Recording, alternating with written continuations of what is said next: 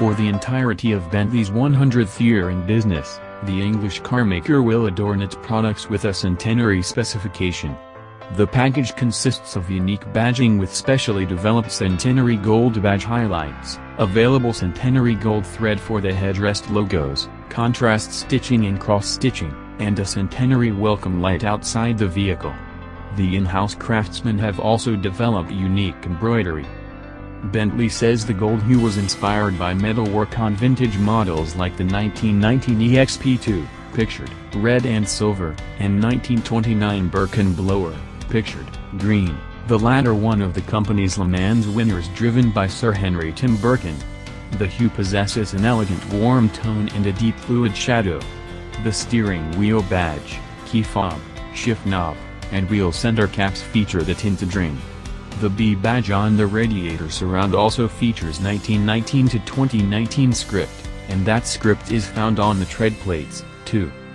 For those who don't know, eponymous founder Walter Owen Bentley's engineering career began with locomotives, which he loved more than cars at one point, and motorcycles, before settling on automobiles.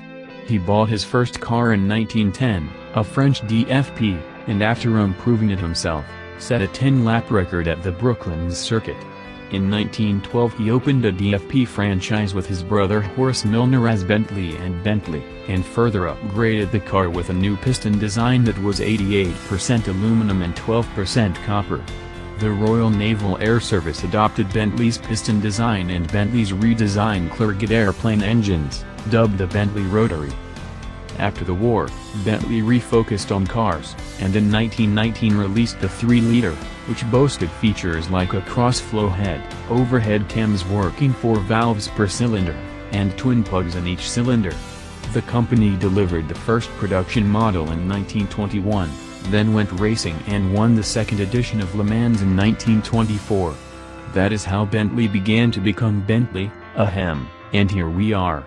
Next year, on July 10th, the company plans to celebrate the feat appropriately.